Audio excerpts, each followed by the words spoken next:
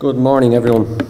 Thank you very much for the opportunity. Brigid is a better looking speaker to come up here, but she just wanted to keep her voice for later on. So, you're stuck with me, unfortunately. So, we were given the title, I know CPR, I don't need to practice. I think it's going to be hopefully self-explanatory at the end of the session. We came up with a little bit of research. We've done a few different projects. In the last two Respond conferences, we conducted some research that most of you hopefully have participated in, and we'll go through some of the details. We're going to focus on last year's conference. We did some research also at some of the Wicklow CFR training, but we're going to go through on a few bits and pieces just in last year mainly. So, Professor Tom Quinn's here. Why do we do research? I know he's a big favourite of using this hashtag, and Professor Galvin has just talked about research. There's many different types of research. We're going to be talking on one concept we did, but Professor Galvin was just talking about the reasons why he does different research that's going to tell about why people have passed away, the etiology, why we're going to use certain things. As he said, long QT syndrome is one aspect that if we're told of having a cardiac arrest, why we may not use epinephrine. Twitter hashtag, and Andy down here is taking care of it for the CFR Ireland. And I'd be a big user of Twitter, and Twitter is a good old concept. It's good, there's phone movement, always try and use it, but always look at the concept behind it and research, and don't just believe the message that you see. There's Respond last year that we did. Evidence-based medicine is a lot of what we're doing, and hopefully we're going to look at try and see what happened.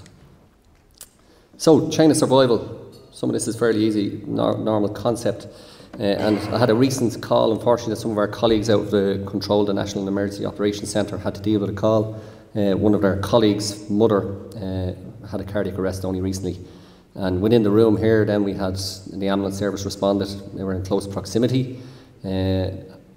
Dr. Andy responded. There was a Dalkey community first responder responded.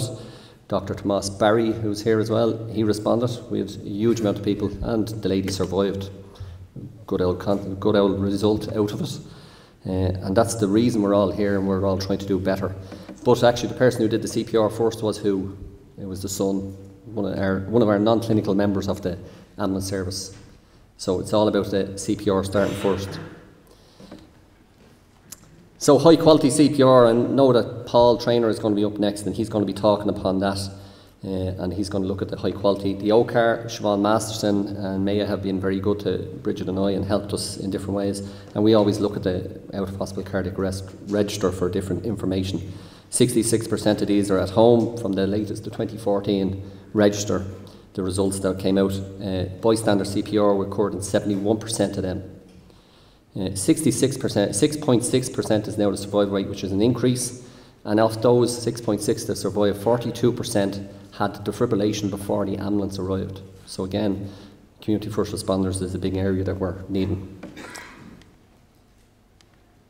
Now then, I'm going to go through a few little concepts of high quality CPR, but in the meantime I'm going to ask Andy and Keith and Brian to come up on the stage, and I have a slightly different issue to start.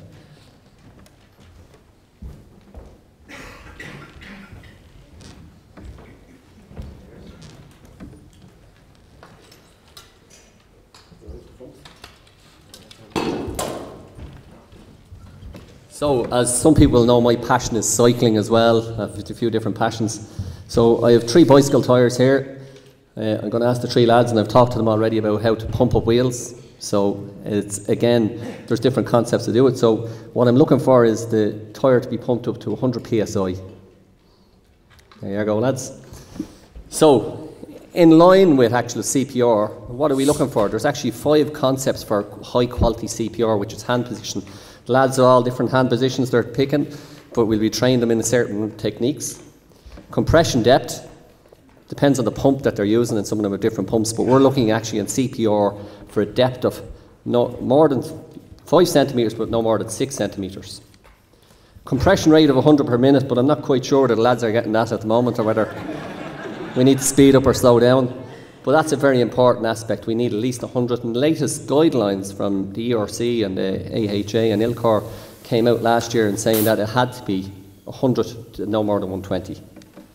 Recoil, are they fully coming back up with the pumps at each time, because we want to come off the chest. We don't want to actually bounce on the chest, but we want to make sure the chest fully expands and that we're getting proper compressions. One of the other key aspects, fourth key aspect of good CPR.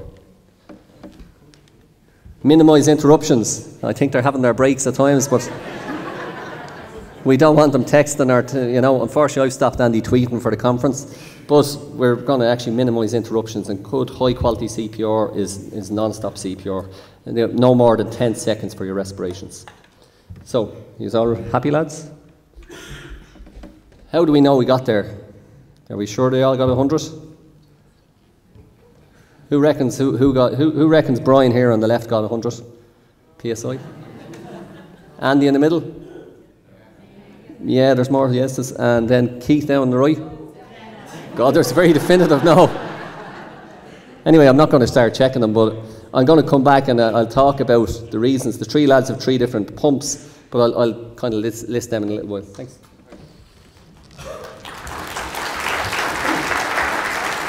Hopefully it'll all come obvious what I was at now in a sec. So instead of boring you all to death and trying to talk about what you all know about, we'll go into the Manikin study that we conducted last year. Brigid, Sinnott, obviously Eoghan Connolly out UL is involved, and then we also did have Steve O'Flaherty came up last year and kindly helped us out. So that's the equipment used. We did get a lend off True CPR device. There was no onus, no money, nothing at all, and we have no proprietary requirements from True CPR. So the study design, we used cardiopulmonary resuscitation for 4 minutes that every member had to partake in. The Resuscian Torso, a LifePack CR Plus trainer which gave the time frame. We silenced the metronome, we had the screen covered over. Participants, we had 35 participants of who were responders. Now that is as per FEC guidelines, which was from CFR, Occupational First Aid, and EFR was the responder group. And then the practitioner group was EMT, paramedic, advanced paramedic, and we also included doctors and nurses as well as the responder level. So there was 35 in the responder and 32 in the practitioner level, which was fairly even. So, who do you think did better? We'll see. So the depth, we had a target depth of 38% the responder group got. The rate, the mean compression rate, so the average rate when we took out over the 35 personnel, we had a mean compression rate of 114. In the target zone, only 60% of the time they were between the 100 and 120 rate. Recoil, a mean of 83%. So again, they weren't coming off the chest all the time, but 83% is a good figure. And then good compression. The machine actually did all the data for us. So what good compressions was a figure where they looked at, was the person at the right speed, at the right depth, and no pushing on the chest, that they had complete recoil. That was only a mean of 18%, which was very low. So good compressions was only 18% of the time. The range was between 0 and 81. So someone did achieve 81% during the actual test. So that was a very high good compression ratio. Practitioners, we had 32. So 41% was the average depth. The mean rate was 119, slightly higher, but just below the 120. Target was 55% in the right zone. Their mean compression, their recoil was 85, slightly higher, but still around the same. And the good compression rate was up at 21% this time. Their range was lower, so 71% was the highest. One person did get no good compressions at any stage. So what does that tell us? We looked at chest compression fraction. So if you look at the latest guidelines, they're pushing about chest compression fraction, which is a fancy word of hands-off time. We want to keep hands on the chest.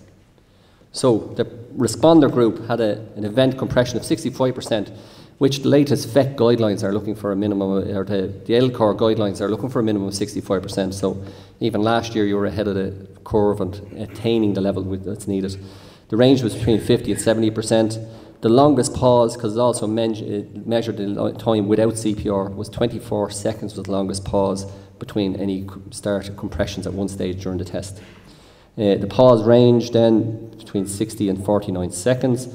We had compressions during charge phase. That is something that's in. We didn't ask people whether or not they were doing it, but none of the responders actually did CPR during compression, during the charging phase of the defibrillator. Group 2 were the practitioners. 65% again, 50 to 74 equivalent. Longest pause slightly less. The range was the same, but there was 13% actually did compressions during the charge phase, which is something that practitioners are expected. We would have expected that figure to be higher, that people would have actually done compressions during the charge phase, so that's more a practitioner aspect. So, conclusions, what are we going to come up with? Many participants were in the correct range for the rate, depth and recoil of compression, so the CPR is going well. Good compression rates were low though, and that's the disappointing aspect. So sometimes when you do research, be careful what you look for and what you might find.